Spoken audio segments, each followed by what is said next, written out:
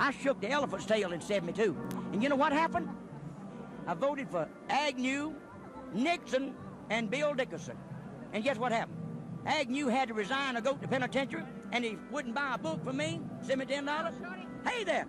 And Nixon had to resign or go to the pen, and he refused to take my book when I sent it COD. And Bill Dickerson told me that he'd buy a book, and he gave me $5, and I sent the book to him the following December, a year later when the book came out. And he kept it a little over a month, and I went to the post office latter part of January and looked in there, and it was about half that size, and I looked in there, and it was half a book. Instead of Bill Dixon paying me the other $5, he just cut my book half in two and sent it back and told me what to do with it. You saying your book promotes political destiny? Oh, yeah.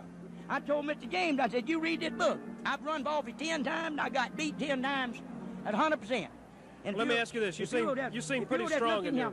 You just look in here and read here and start right there and just do exactly 100% opposite what I've done, and you'll be the next governor. So undoubtedly, Father James digested that book because he just mopped up. Well, let me ask you this. What?